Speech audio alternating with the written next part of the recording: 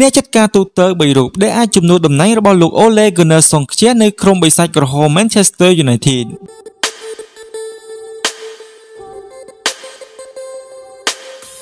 គ្រូបង្វឹកលោក Ole Man សង្ឃជាត្រូវបានតែងតាំងជាអ្នកចាត់ការទូទៅពេញសិទ្ធិរបស់ក្រុមបិសាចក្រហម Manchester United ក្នុងខែមីនាក្រោយដឹកនាំក្រុមឈ្នះ14លើកពី19ប្រកួតយ៉ាងណារាត្រីទឹកឃ្មុំរបស់អ្នកចាត់ការសញ្ជាតិណូវេរូបនេះបានប្រែក្លាយទៅជាទឹកខ្មេះវិញក្រោយក្រុមរហស្សនាមថាបិសាចក្រហមបានធ្លាក់ទម្រង់លេងសឹងតែមិនគួរឲ្យជឿចាត់តាំងពីពេលនោះមកដោយឈ្នះតែ4ដងប៉ុណ្ណោះក្នុងចំណោម17ប្រកួតនៅ Premier League មានការព្យាករណ៍ថាប្រសិនបើលោក Ole Man សង្ឃជាដឹកនាំក្រុមចាញ់ក្រុមហង្សក្រហម Liverpool នៅសប្តាហ៍ក្រោយនេះនោះរជ្ជកាលរបស់លោកនឹងត្រូវដើរដល់ទីបញ្ចប់ហើយមានអ្នកចាត់ការចំនួន3រូបដែលអាចជំនួសតំណែងបរិះវ័យ46ឆ្នាំរូបនេះទី1នោះគឺលោក Ole Man គឺជាអតីតកីឡាកររបស់ក្រុម Manchester United ផ្ទាល់ធ្លាប់លេងបានពីរដូវកាលក្រោមការដឹកនាំរបស់គ្រូតា Sir Alex ជួយក្លឹបឲ្យឈ្នះ Premier League ម្ដងក្នុងឆ្នាំ2003បរិះសញ្ជាតិបារាំង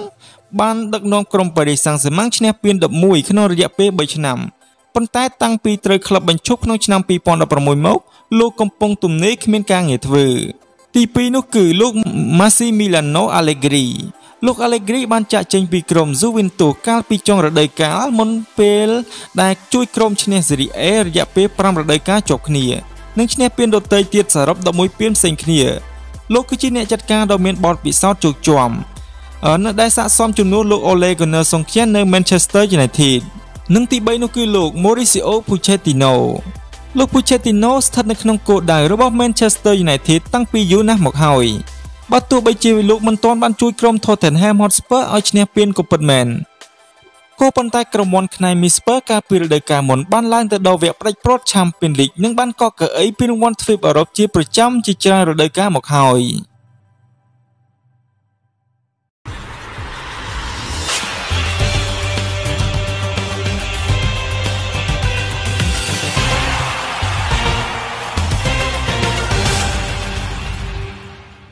គ្រូបង្វឹករបស់ក្រុមបាល់ទាត់ Atletico Madrid បាននិយាយថាការបាត់បង់ខ្សែប្រយុទ្ធ Anthony Griezmann មិនឈឺចាប់ខ្លាំងដោយបាត់បង់កីឡាករមួយរូបនេះនោះទេ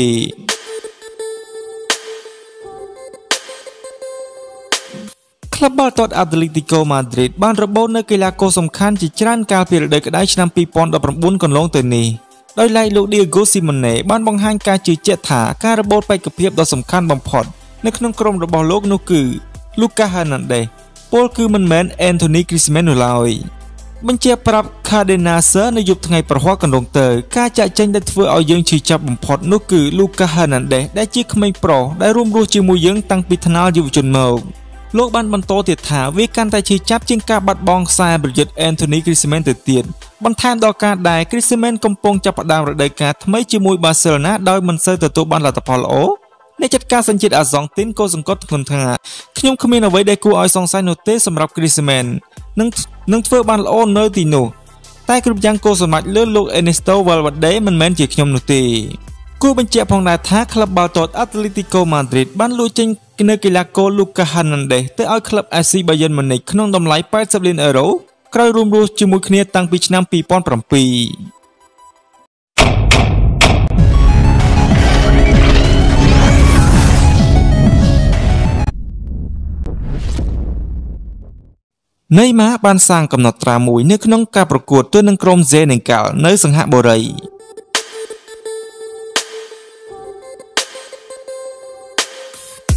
តារាឆ្នើមសញ្ជាតិប្រេស៊ីល Neyma បានក្លាយជាកីឡាករដែលមានវ័យក្មេងជាងគេដែលបានបង្ហាញខ្លួន100ប្រកួតសម្រាប់ក្រុមជម្រើសជាតិប្រេស៊ីលនៅក្នុងជំនួបមិត្តភាពទល់នឹងក្រុម Senegal បាទដែលបញ្ចប់ទៅដោយលទ្ធផលស្មើគ្នា1-1កីឡាករខ្សែប្រយុទ្ធ Roberto Firmino បានរកគ្រាប់បាល់បើកឆាកសម្រាប់ក្រុមជើងឯក Copa America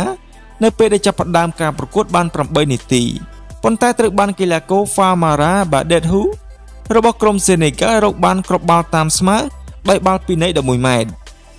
ទោះបីជាមិនអាចរកគ្រាប់បាល់បាននៅក្នុងការប្រកួតនោះក្តីប៉ុន្តែ Neyma សឹងតែរកបានគ្រាប់បាល់បានទៅហើយដោយសារគ្រាប់បាល់សុទ្ធ free kick នៅនាទីទី67ហើយរូបគេបានបង្កើតឱកាសសម្រាប់កីឡាករ Richardson ប៉ុន្តែបានត្រឹមសុទ្ធចំរបាទី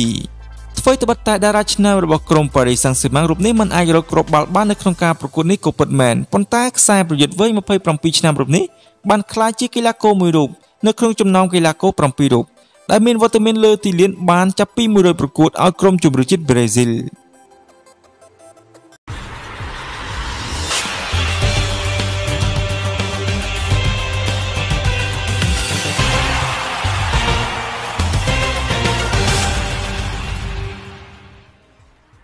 បើបាត់ទៅជំរុញឲ្យ Manchester United នាំយកមិត្តរួមក្រុមរបស់ Cristiano Ronaldo ម្នាក់មកពង្រឹងប្រព័ន្ធប្រយុទ្ធ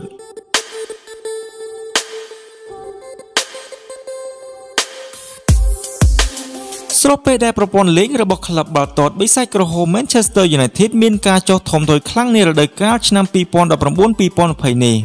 អតីតកីឡាករជើងចាស់ Neyma បានធ្វើការជំរុញឲ្យក្លឹបចាស់របស់ខ្លួនលៃលោកនាំយកកីឡាករវ័យចំណាស់មួយរូបរបស់ក្លឹប Juventus ដើម្បីមកពង្រឹងប្រព័ន្ធប្រយុទ្ធ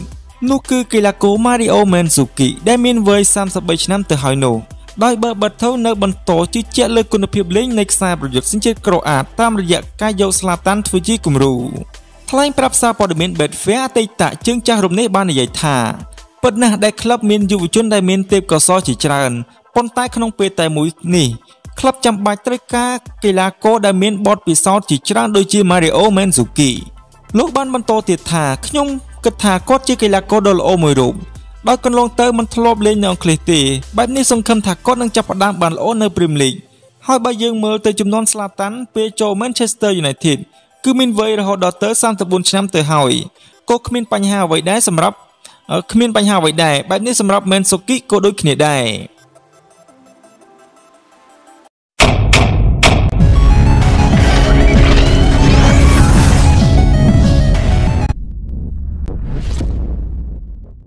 លោកโจ Gen ក្លាប់ថាលោកសប្បាយចិត្តជាមួយ Liverpool ប៉ុន្តែមិនបដិសេធក្នុងការទៅដឹកនាំក្រុមមួយនេះនោះទេ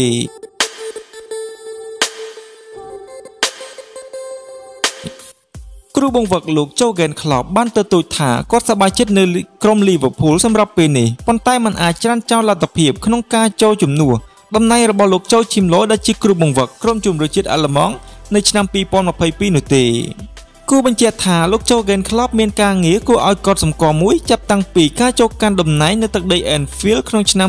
2015ដោយប្រែក្លាយក្រុមហង្សក្រហមឲ្យក្លាយជាក្លឹបដ៏ល្អបំផុតមួយនៅក្នុងស្រុកនិងទ្វីបអឺរ៉ុប